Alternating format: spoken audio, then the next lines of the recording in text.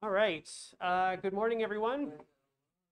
I hope that you're all doing okay today. I hope you're all doing okay. Welcome back to Comp 3350 Software Engineering 1. Today, what I want us to do, what I want us to spend some time doing is to take a minute to reflect on the previous iteration. The goal that I have for us today in terms of reflecting on the previous iteration is to just give you an opportunity with your teams, of the teams that are here, of the people that are here, to be able to talk to each other and kind of just, take a breather, basically, reflect on what happened in the last iteration now that it's been delivered, and try and make some decisions about changes that you, at least, again, the people that are here, the changes that you would like to make to the way that you're going to keep working together going forward.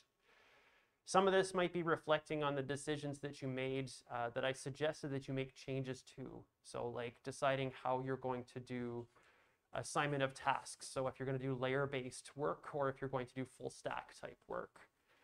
The other thing that I want us to do today is spend some time taking a look at software design principles. So this was officially part of the reading from last week. And we're a little bit behind in terms of the topics and the readings, but that's okay. I'd like to get through this today, mainly because I want to make sure that you're able to identify these different kinds of design principles, and then I'd be able to identify violations of these principles. As you're going through and building code for iteration 2, we're going to be taking a look at these in your code. I'm going to be looking for these in your code to see if I can find them. And your goal is to try and make sure that you're not violating these design principles with the code that you're writing. Before we get to any of that, I do want to just make a couple of announcements and kind of overview of what's going on for iteration 2, because that is started now. First and foremost, let's go back to iteration 1. Iteration 1 has a peer evaluation form that has been posted that is now available for you to fill in. This is an Excel spreadsheet. And the idea with this Excel spreadsheet is that you are providing assessment. You're telling me, basically, you're telling me how much of a contribution your teammates have made to the project. The due date for you to submit this is next Tuesday, so you have some time to think about it. I'm not going to make you all submit it immediately on the spot, but the basic idea is that you've got 100 credits to spread around to your teammates. You should try to assess your teammates in terms of the contribution that you believe that they've made to your project. So consider things like the contributions that they made to planning, so the technical and non-technical planning artifacts that you were putting together, the communication that you've been able to have with your teammates, the availability that they've had throughout the term to be able to get together and work with you, participation in non-code writing tasks. So somebody adopting the role of code reviewer is a totally valid choice for you to make if that's the way that you want to organize your team. They don't necessarily have to write a lot of code, but they could be producing a lot of input for your team to help make your code better. But also the quantity and quality of the code that they were writing for the project that you're putting together. One way to assess people on their contributions to projects is to go and look at the version control repository and see who's been making commits. I don't like to do that. I don't think that accurately reflects people's contributions to a project, especially when they're taking on roles that aren't necessarily a lot of code-related responsibilities with their team, but they're still making a meaningful contribution to their team. When you submit this to the assignment folder, this is confidential between you and me. I'm not sharing the feedback that you're giving me with your peers. I'm not doing that at all. This goes into my inbox and then it stays there basically. The way that I use this peer evaluation is to scale the scores that your individual teams are getting for a project. So, what your team's project gets as an assessment will be scaled using this strategy. I take an average of the scores that are given to me by the teams. And I also try to look for things like, you know, there's one half of the team that says the other half is doing nothing, and then it's the opposite in the other case. In situations like that, I will start going and taking a look at the version control repository just to see, you know, what other evidence I can collect. But I try not to use that as a primary source of information. You don't have to submit this. If you don't submit this, then what I'm assuming you mean is that you believe that everybody in your team contributed equally. You can submit this and just set that default distribution of points. That's kind of up to you, but it's not required for you to submit this.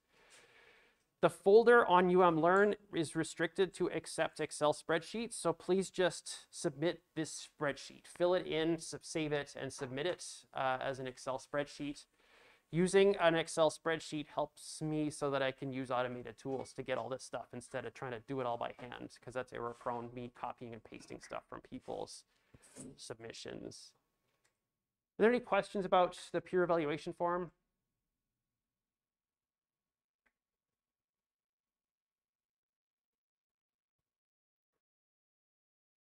Good. Okay, good. Excellent. Let's move on. Let's talk about iteration 2. So I've posted the description for iteration 2, and I have also updated the sample project on GitLab. So the GitLab sample project now reflects what you are expected to do for iteration 2 in terms of your own setup. In iteration 2, you're going to keep working on your project. So obviously, you're going to keep building the same project that you started working on in iteration 1.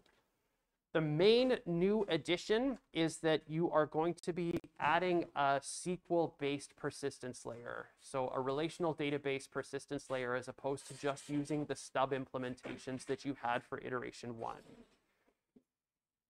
The work that you're going to be doing for this is that you're going to be trying to finish up the user stories that you had originally assigned to iteration 1 but didn't have time to complete in iteration 1. You're going to have to start building user stories and developer tasks for new features. And you're going to have to start planning out those new features and user stories based on the same approach that you did for iteration 1. So filling up as much time as you think is appropriate for this iteration. The implementation of the SQL database is, it has to use this specific relational database software called HSQLDB. This is kind of an older approach to doing this. I know that Android has support for SQLite built into it. I know this, but I have to insist that you use this library for doing SQL because it will make integration testing easier later. If you use SQLite, yes, it's built into Android, but using it for integration testing later is going to be more painful. We really want you to be able to do integration testing without using the emulator. And the only way that we can do integration testing, or the best way for us to do integration testing without the emulator later, is to use HSQLDB. So to use a library that doesn't depend on Android's implementation. The stub databases that you've written already don't go away. They instead move to a different part of your repository. So you're going to build up relational database implementations of your persistence layer interfaces, and you're going to move the stub implementations into the test part. The test parts, the unit tests that you're writing, they can and should still use the stub implementations. The actual Android app that you're writing should now use the relational database implementation. The documentation for this iteration is similar to iteration 1. I want you to keep working on this architecture diagram. So show me the classes and the class names that are in each of these and the relationships that they have so that I can quickly see what, which parts go where. The evaluation for this work is going to be graded out of a score of 25. And we're going to be allocating points approximately equally across functionality, implementation quality, and then the quality and thoroughness of your tests. Functionality here is the number of user stories that you have been able to complete and whether they work or not. The implementation quality, this is going to be part of what we're discussing today, software design principles, so making sure that you're not violating any software design principles. And then the quality and thoroughness of your unit tests is making sure that you have a good and reasonable test coverage, and the tests that you're writing are evaluating appropriate behavior for the user stories that you've implemented. Hand-in is going to be the same. So we want you to make a release on GitLab, make a tag, make a release, and then attach the APK that you built for iteration 2. There's a rubric that sits alongside this document. I'm not going to spend any time looking at that, but it's there. Please take the time to look at it on your own to get an idea of what the precise details of the expectations are for iteration 2. Any questions? Yeah. Oh, right. Thank you for reminding me. If you want a tablet, the way that I am going to ask you to get the tablet is to go and see Jeff Durston. Jeff lives on the 5th floor of this building. So I'm going to give you directions right now. If you go out the doors at the back of the room here, I need to get those like seatbelts and stuff like their flight attendants have got. You go out the back here, you go to the stairwell, you climb up to the 5th floor, and then you get off the stairs and you just go turn right immediately, turn left, turn right. Okay, I'm getting off the stairs, I'm turning right immediately, and then there's a doorway that's right beside the stairwell, and there's 3 offices there. That's our tech staff. There's Ryan, there's Jeff, and there's Gilbert. If you want to get an Android tablet, you should go talk to Ryan or Jeff, and they will help you sign out a tablet. And you can go at any time, just drop in, basically. If you want to make an appointment with them, I can post an email address that you can email, but they're often there, and you'll just find one of them up there. I don't, so I'm going to look it up.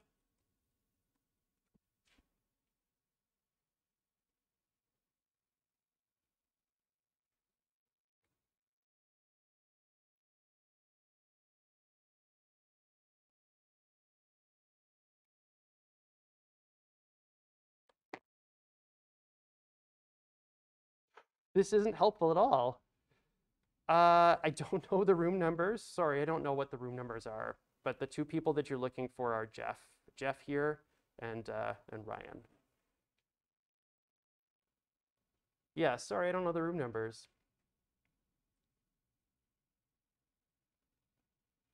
Any other questions? We're good. We're good. Okay.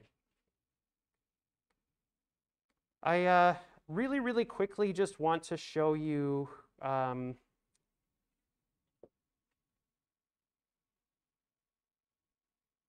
want to show you something about the sample project to give you a sense of where your code is going to be and where your changes are going to be in this. So this is the sample project, and as it's been updated for iteration 2.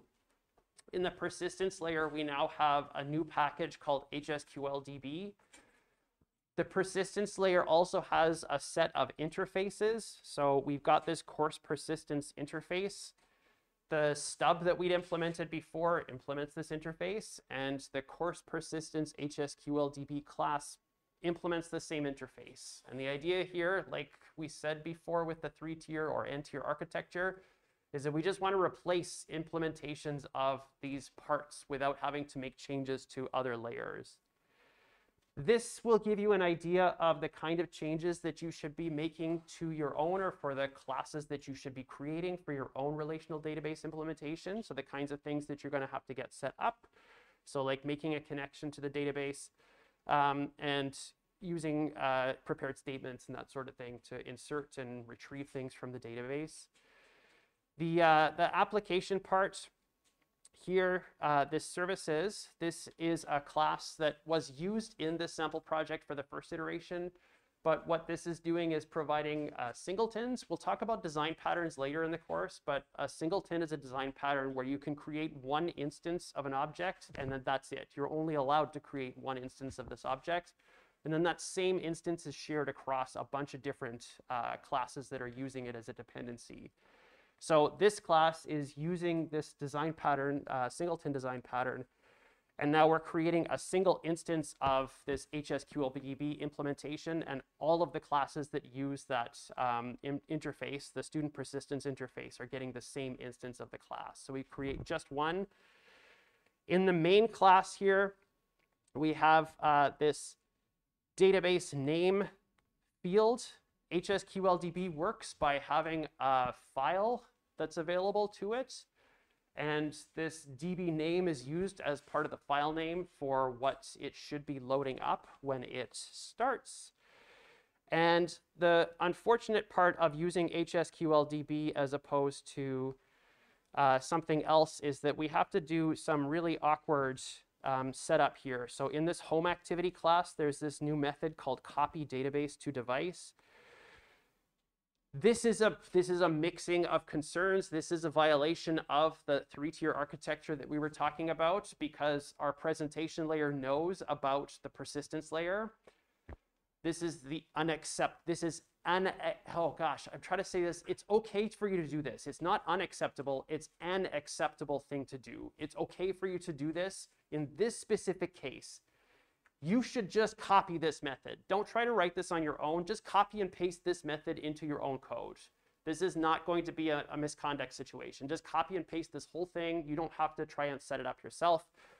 This basically goes through the process of copying a database file, a pre-existing database file, into the correct directory on the device itself, so that when you start running, making connections to this database, it's using that file name.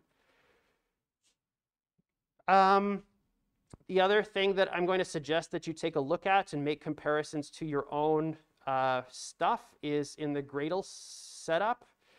So I believe it's build.gradle. No. Here, yeah. So this build.gradle, we've added a new dependency here on this HSQLDB library. So you'll have to add that to your Gradle so that it imports it into your own project.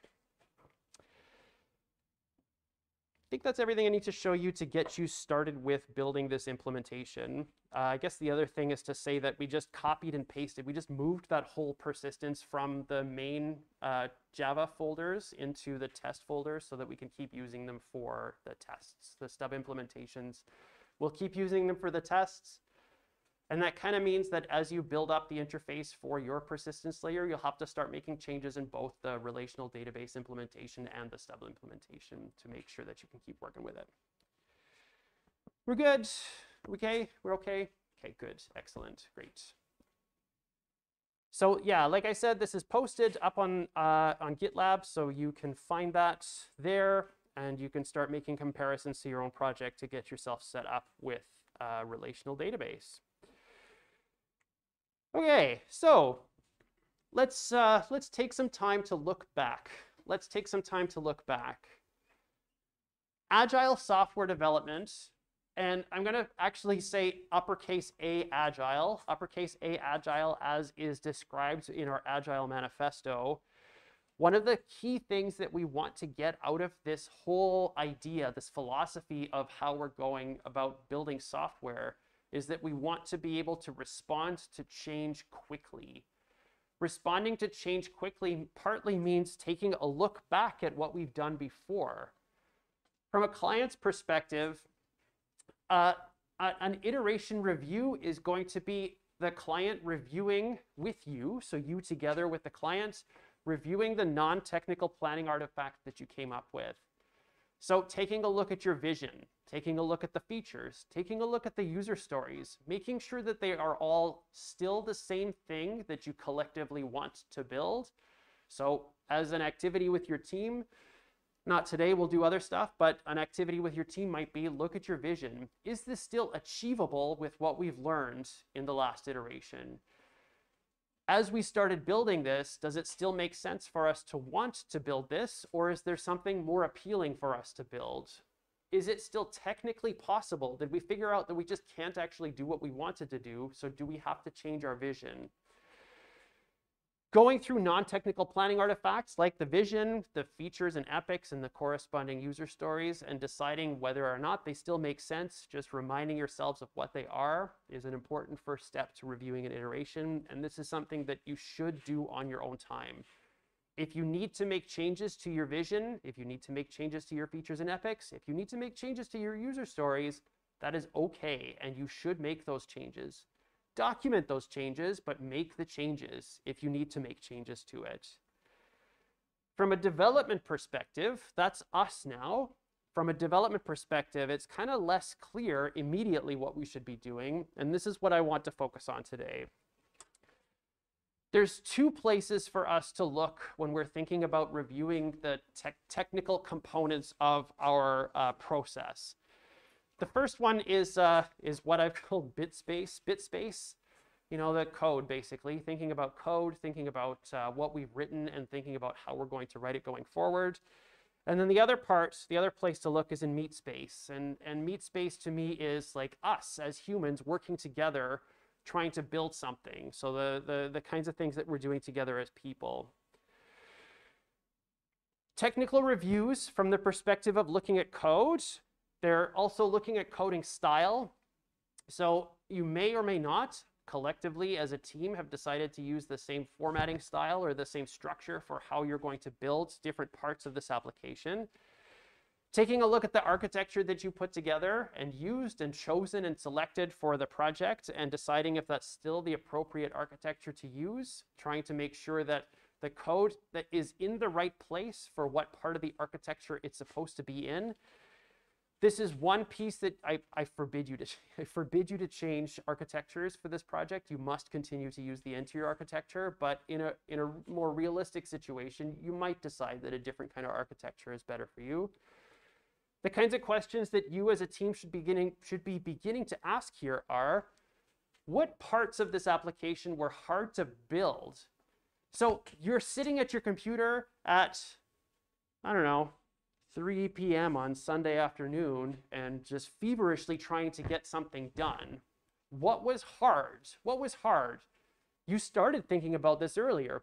Everybody started thinking about it earlier. Everybody started thinking about it earlier. You started thinking about it earlier. What was still hard to build? What was hard to build?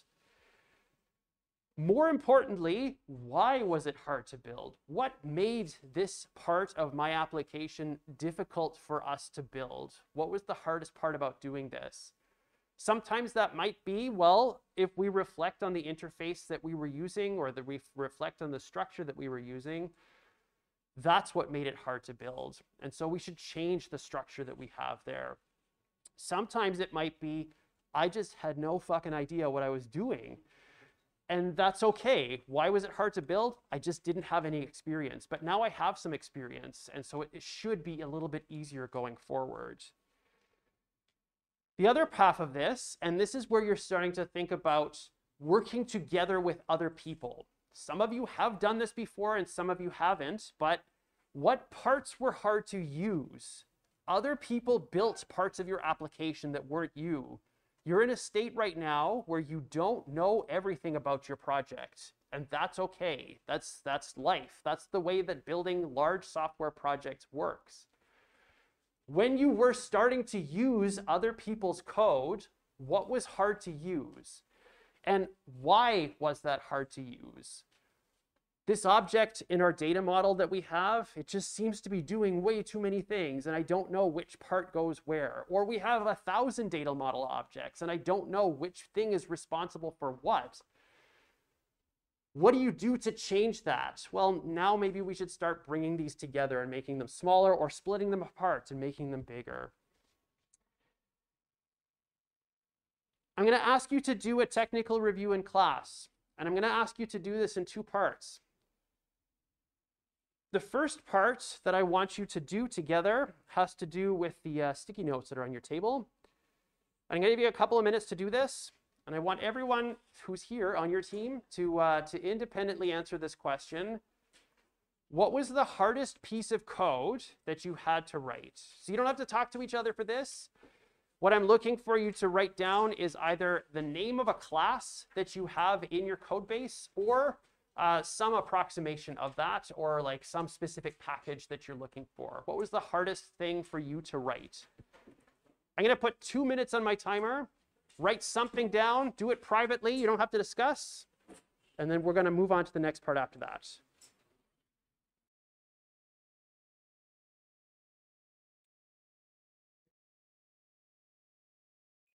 Okay. I'm going to move to the next part. If you haven't written something down, that's totally fine. You'll have some time to keep working on that part. But the next part of this technical review is I want you to start talking to your team about why that thing was hard to implement. I'm going to ask that you try to do it this way. You don't have to do it this way, but I'm going to ask that you try to do it this way. Pick somebody in your group that has a screen that is big enough. This could alternatively just be everybody opens the same thing at the same time. Just work together to get that thing up on a screen. I want you to give all of the sticky notes to one person, and then I want that one person to just pick one of them, and then start working through the person who wrote the sticky note. Why was it hard to build that thing? What was hard to build about it? This exercise right now is an opportunity for you to get started having this discussion. You definitely need to continue having this discussion with your team after class. So if you don't quite get to doing everything, that's totally fine. But at least take the time to get started and get a sense of what it is that you find hard to work with and how you might go about changing it if possible. Okay? So I'm going to put a little less than 10 minutes on my timer, but please go ahead, and then we'll all get back together after that. All right. So like I said, you should keep having this conversation. Keep having this conversation somewhere else, though. Somewhere else. Keep having this conversation. Some of the goals that we're trying to accomplish by doing this is just to give you an opportunity to discuss code in a situation where you are not feverishly trying to get something done, to have a relaxed conversation about the state of your code base, to be able to have commentary on the state of the code base, where you're not, freaking out and panicking and trying to get everything done at the end of when your release is supposed to happen. So when you get a chance, please keep going with this conversation. But for now, we're going to move on in the class.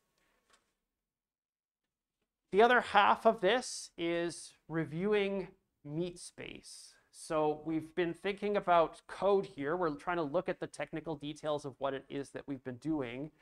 Now we want to switch to doing a little bit more of a non-technical review of technical people. The one half of review from our client's perspective is reviewing these non-technical planning artifacts. And this is something that you and your team should be doing. But there's also a lot of non-technical stuff that you as a dev team are doing with each other, like communicating, but it has nothing to do with your client. It's about how you're approaching the way that you're doing things. So the kinds of things that you can be reviewing with your team about non-technical parts of your project are things like communication, how satisfied your team is with the way things worked. This can be an awkward conversation to have. This can be a very awkward conversation to have, and I'm not going to make you have this conversation in class, but it is a reasonable thing for you to discuss with your team. You know, iteration 1 just sucked. It was terrible. It felt really bad to be on this team. Trying not to point fingers. So the goal of this part is not to say, it really sucked because of you. That's not the goal here. That's not the goal here. Sorry for pointing at you. It's more about identifying the things that were causing this situation to feel terrible. Trying to identify the things that were happening there. And maybe it's things like we just didn't set clear expectations for each other or for ourselves. Nobody really knew how or when things were supposed to be done. And so people got a little bit frustrated with the way that things were working. Here are some questions that you can use to guide these conversations with your team. as a team, just very broadly, what worked for us. So thinking about things like the communication tools that you were using, thinking about things like the branching strategies that you were using, thinking about things like the way you were distributing work to your team, thinking literally about the tools that you were using for communication. Say you picked Discord and you were primarily doing chat. Is it going to be something that, is that working for you? Or is it something that you should be switching to, like, we need to have verbal conversations? Or should we switch to using Zoom? Or should we sit in a classroom together and actually be face-to-face talking to each other about this thing? Identifying the things that did work is one thing, but then trying to think about why that specific thing worked, how it helped make things better for you and your team will help identify more things that you could be doing with your team. Like, can we do something similar in the next iteration? This really worked. I liked using Discord because it was somewhat asynchronous. I didn't have to be on it all the time to talk to everybody else, and I could see a record of our discussion. So let's keep using Discord in iteration 2. This is the kind of conversation that I'm looking for here. What didn't work for us as a team? This can be, I didn't like that we did everything at the last minute. This can be that. I really don't like that we did everything at the last minute. Why didn't it work? Because it was super stressful to try and get everything done at the last minute. The reason that this didn't work for me is that it made me feel really, really stressed out. How can we change that in the next iteration? Let's just together as a team agree that we're going to pretend the due date is a week before it actually is. We're just going to like convince ourselves, we'll gaslight ourselves into thinking that the due date is earlier than it actually is. No, that's not the due date. It's always been 1 week before. It doesn't matter what the documents say. How can we make changes to that? How can we reduce this stress going forward? Let's pretend to do this. Let's get everything done by this date. Let's stay up late the night before, this week before the due date, to get everything done. And it won't feel quite as stressful, hopefully, but we'll make observations about that and do a similar reflection after the next iteration is due. I'm going to give you about 5 minutes to do this with your team. Just try to identify the things that worked really well with your team. Try to identify what you're going to keep doing going forward. Try to identify what maybe didn't work quite as well. Try to identify how you're going to change that if you're going to make any changes to it. I'm going to put about 5 minutes on my timer, but again, this is just the start of this conversation. You should keep having this discussion with your team outside of class, okay? Please go ahead.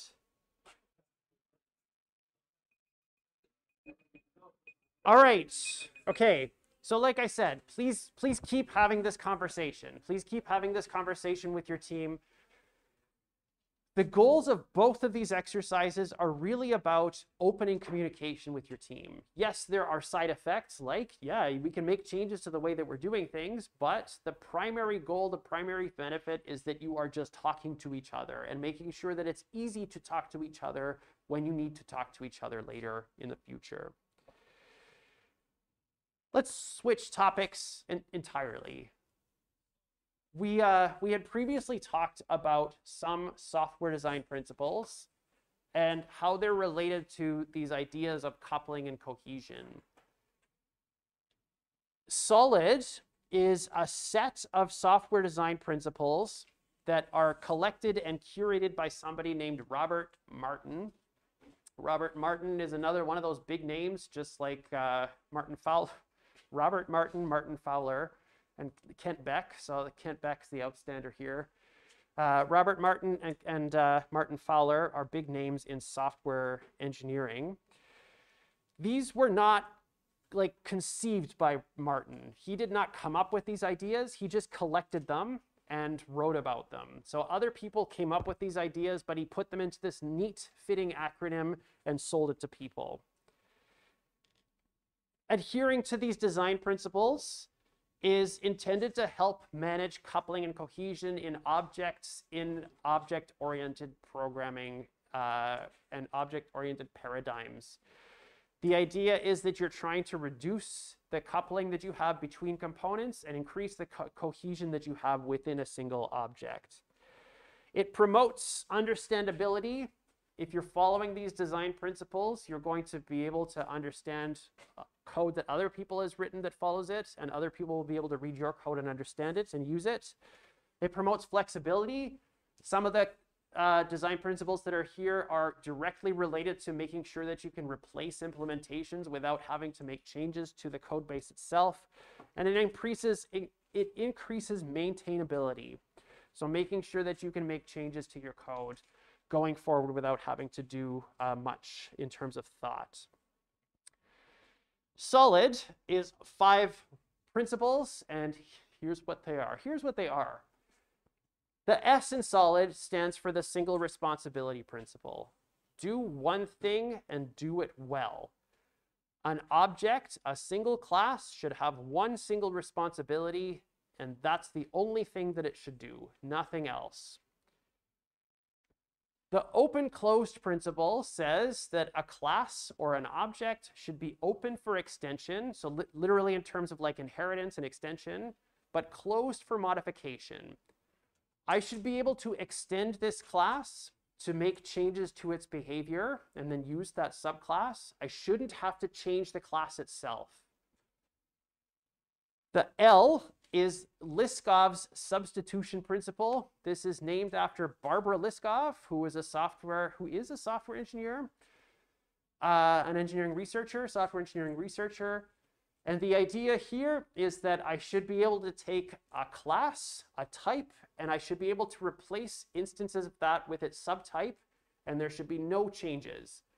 I should have a method on a shapes class that's called area, and I should be able to put a circle or a square or a triangle, and if I call area, I should still be able to use the class the way that I expect it to. So this is kind of related to polymorphism. The interface segregation principle says if I have an interface that has many clients, then I should have many interfaces instead of just one interface.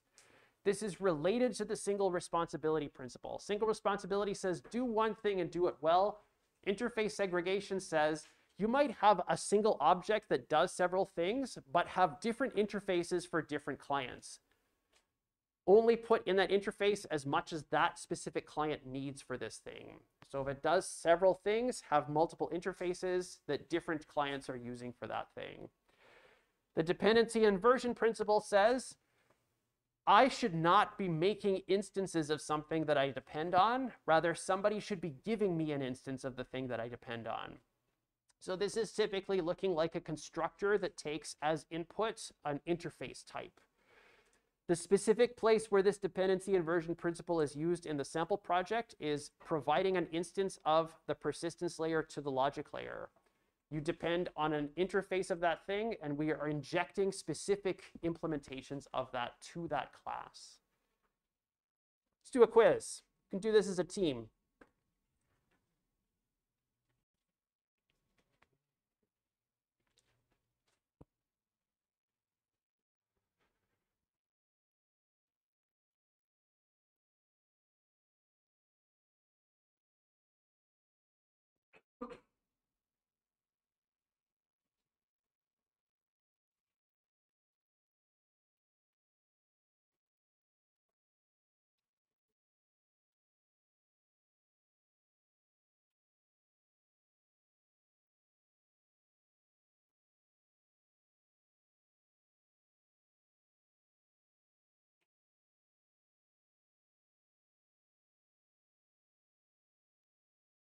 Okay, good. I spoke clearly. Do one thing and do it well. The single responsibility principle says you've got a class, that one single class should do one thing and it should do it well. So Null hit that the fastest. Good job, Null.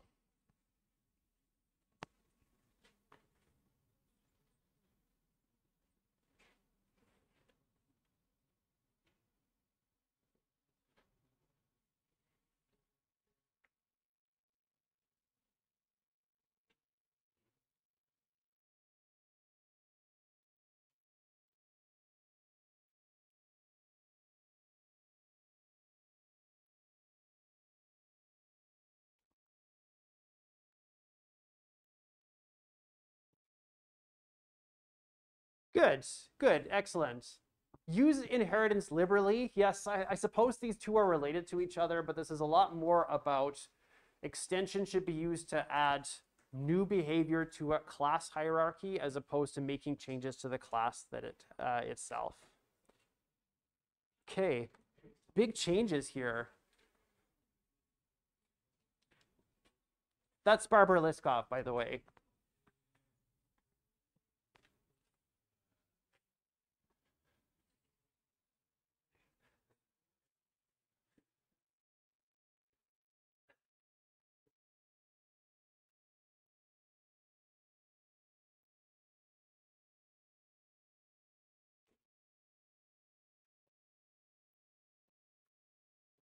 Okay, good.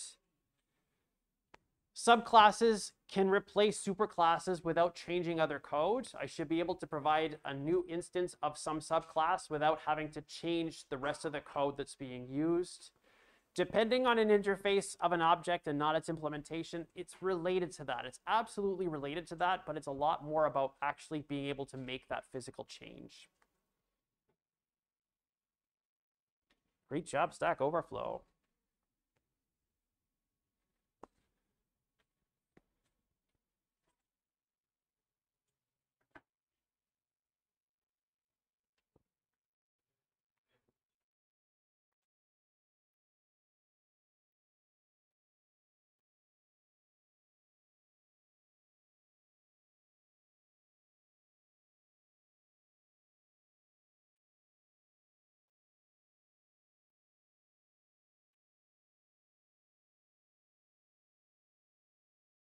Okay, good, good.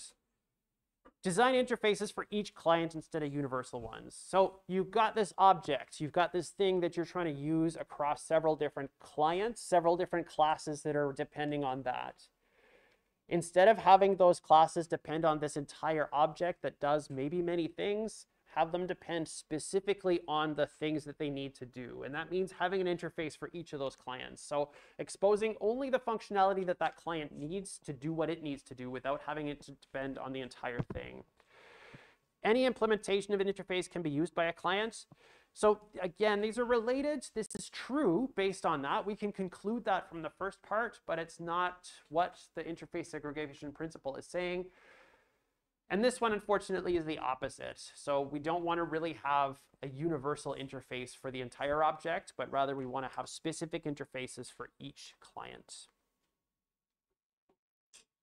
Okay, null is moving back up, but Stack Overflow has a stranglehold on the top spot here.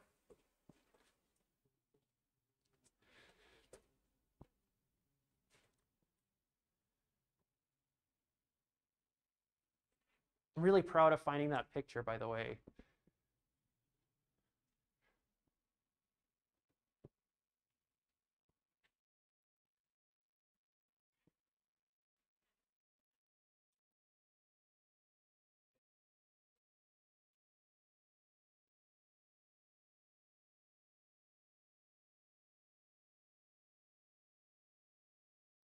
Okay, great. Excellent.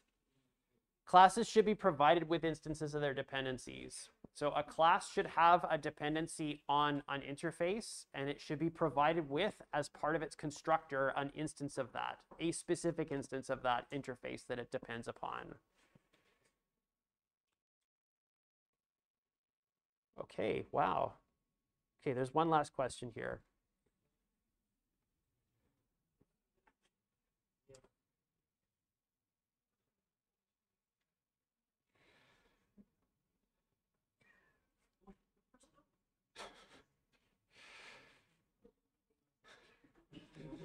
Oh no.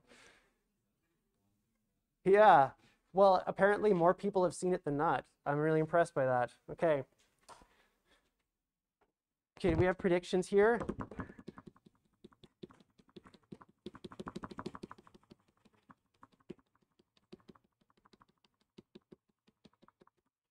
Hooray! Okay, great. Let's immediately move to the next activity. I put all these pieces of paper on your desk.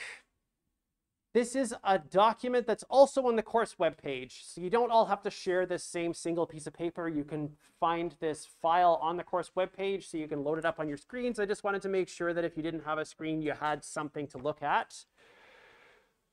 I'd like to step through as many of these examples as we can before the end of today's class. So what I'm going to ask you to do is I'm going to give you about 3 or 4 minutes to look at this code, to read it. I'm going to say 3 minutes. Look at this code and read it. We're going to be going example by example. We're going to start with number 1. Decide which solid principle this violates, and then we'll talk about it together. So I am going to put this up on the screen so you have which solid principles there are. I'm going to give you 3 minutes to read example 1, and then we're going to get back together and take a look at it. So please go ahead. I thought briefly about having you try to like shape your finger. Yeah, let's do that. Shape your finger into the thing that you think it is. So here's the first one, person. Here's our class. What I'm going to do is I'm just going to step through SOLID, and what I want you to do is raise your hand if you think that it violates that principle. So S, does it violate S, single responsibility? Put your hand up if you think it does. Okay, O, 1 person, okay. L, nobody, 1 person, okay. I, 1 person. D, okay. This absolutely violates the single responsibility principle. Completely violates the single responsibility principle. This is a class that's called person. It is what I would call, or what is generally called, a plain old Java object. That's all it should be. It's just a bag of data. That's all this class should be, is what represents a person. It should not have the responsibility of exporting itself. It shouldn't have anything to do with Excel. It shouldn't have anything to do with JSON. It should just be responsible for being a bag of data, and that's it, nothing else. This toString method, this is okay. This does not violate single responsibility to me. ToString is just part of Java's object model. If this were to print that, then I would say, yeah, this is beginning to violate single responsibility. If you were to take this ToString and start printing it out, yes. One of the issues that I have with ToString and single responsibility principle is when you start taking the code that you've written and you try to start translating it into other spoken and written languages. If you put all your ToStrings in English and then you use ToString everywhere to present that information on your screen, it's going to be really hard to change it to use like Mandarin and Cantonese and Tagalog and Spanish and Icelandic and all of those other kinds of languages. Using this internally for yourself for debugging messages, totally fine. Yes, absolutely. But when you're doing presentation, that's not the responsibility of this class. The main reason that this violates single responsibility is this export method. This method right here also violates open-closed. It violates open-closed because if I want to have another format for export, I need to change this method. I need to add another case. I need to add another key. I need to add more code to this method to support having another way to export this thing out into another format. This also violates Liskov. This also violates Liskov, technically. And the reason it violates Liskov is because of this line right here. It violates Liskov because when we're exporting to Excel, we're writing to a file, whereas when we're exporting to the other formats that are provided by this method, it's expecting a string back on the other side. If I return null in this case, it's unexpected behavior for that subtype. It doesn't violate interface segregation. There is not much of an interface here. Arguably, because it violates single responsibility, it does violate interface segregation too, but not really. Dependency inversion, well, technically it violates that too because it's taking instances of Excel and stuff like that, but that's kind of getting too far into the weeds. The main violations here are single responsibility and open-closed. Let's move to example 2, unless there are questions. Stop for questions. Good, good, okay. Let's move to example 2. I'm going to put 3 more minutes on my timer. Please go ahead.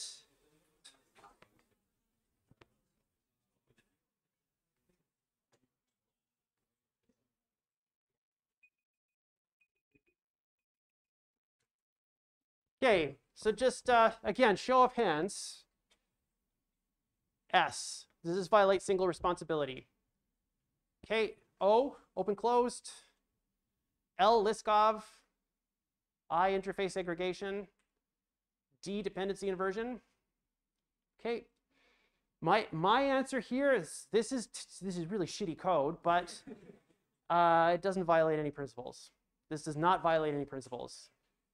The one place where you could say arguably that this does violate a principle, and this is really, really arguable, and I fully disagree with you, is that a person's name is not part of an address.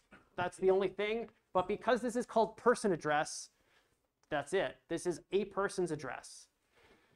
All of these properties here are things that are related to an address. This has a single responsibility. It is to have an address for a person.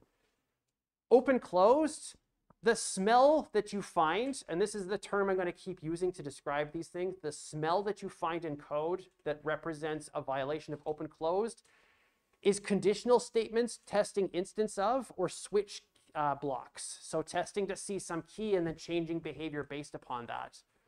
This does not violate open closed because you can just make a subclass of this and add new behavior if you want to. This doesn't violate Liskov because, well, this doesn't do anything. It's just a bunch of accessors. This doesn't violate interface segregation because kind of, again, related to single responsibility. This is just doing one thing and not anything else. Dependency inversion, this has no dependencies. Strings, I guess, but it doesn't depend on like that it's an array of null terminated characters, for example. It's just the string type that's there. So yes, this is bad looking code. There are so many properties in this thing, but it doesn't really violate any of the principles that we've outlined here. This is the only trick one. This is the only trick one. The rest of them do violate something. I think we have time for one more if I give you 1 minute. I can otherwise just like briefly step through them. I think that's the best way to go forward so you can review this on your own time. I'm just going to briefly step through them. And then I hope that you all have a great break. So let me step through these. You're going to have to remind me which one is which. What is example 3? What's the class name? Person exporter here. Okay, so this now is, I would say that this does not violate single responsibility anymore. Its only responsibility is to export a person object. It does still violate open closed because of that switch. We've enumerated it now. We're not using strings anymore. So it's slightly better in terms of design, but it still violates open closed because it depends on a parameter that you're passing in to switch. And if you want to add more exporters, you have to change the switch block and you have to change that enumeration. It doesn't violate interface segregation. Or sorry, it still violates Liskov because of this return null. It doesn't violate interface segregation because this is an interface that has exactly one method on it and there's nothing else. So that's the only thing that it does. Dependency inversion, again, related to making instances of this Excel sheet, maybe, but that's really hard to convince me that that's a dependency inversion violation. Okay, what was the next one? What's example 4? This one here, okay. So this is now solving open closed. So the violation that we had in open closed with the last example, this solves it by just making all these different classes. This does not violate single responsibility anymore. Or it doesn't violate single responsibility. These are all in the same file, but they're all separate classes. So each one of these independent classes does the one thing that it does and it does it well. This doesn't violate open closed anymore because we don't have this conditional block that's testing for what it is that we're trying to export to. We can just add new classes to this. We can add new classes to this without having to change the existing code. This still does violate Liskov because of, again, this return null. That one subtype is not giving us the type that we were expecting back, so it still violates Liskov. It doesn't violate interface segregation because, again, it's just one single method. We're not having multiple clients depending on different behaviors here. And it doesn't violate dependency inversion because it doesn't really have dependencies. And then I think the last one here is this data access and then access course. So please forgive me for not remembering what the numbers are, but This violates the dependency inversion principle because we're creating an instance of the thing that we depend on. The solution to this is to change this to be the interface type, and then to change your constructor to accept an instance of that. So that's the way that the sample project is designed. So if you want to see the solution to that, take a look there. And the data access one, this violates the interface segregation principle. So you have this data access that does a bunch of different things. You might have a single class that's responsible for all data access. But because this is having an interface for each of the different kinds of clients that it has, which are the logic layer classes, separating these out into separate interfaces, which again is reflected in what the sample project looks like, is the way to solve that problem. Wow, okay, thank you for giving me a couple of minutes of your time. You should at this point be able to conduct a reflection with your team. You should be able to list and define software design principles and identify code that violates these solid design principles. Thank you all for coming out, and I hope that you have an excellent reading week break. Goodbye, everybody.